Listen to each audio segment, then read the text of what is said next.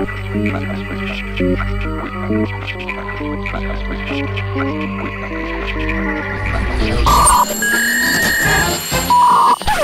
we were focusing on the brain, and the idea is really to, over the next few hours, kind of intersperse a couple of different speakers, some video. So we went to go hang out with some people who are doing some really cool stuff in mind and brain research over the last few days. We filmed them, some of them are here, and the idea is that over the next few hours, you'll start to see some of the really most interesting ideas in mind and brain research going on, a lot of it just outside New York or in New York.